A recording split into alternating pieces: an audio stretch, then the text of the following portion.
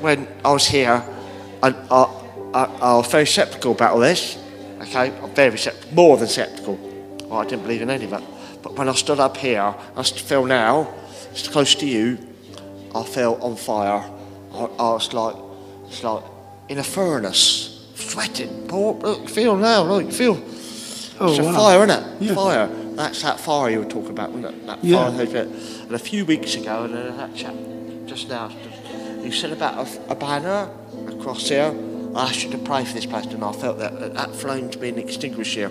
We've had the devil to worm its way in here somehow, and that flame you talked about, like a match that goes off, it's being extinguished, I said. And you said, I could do that, Alan.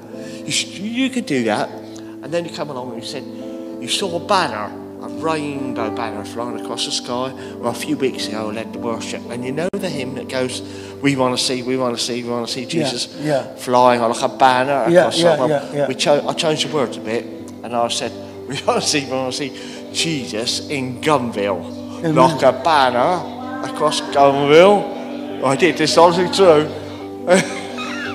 Yeah. I want to see Jesus in Gunville, he said, like a banner that's flying across the sky. Would you believe that? Would you believe it? God can do anything. Yeah.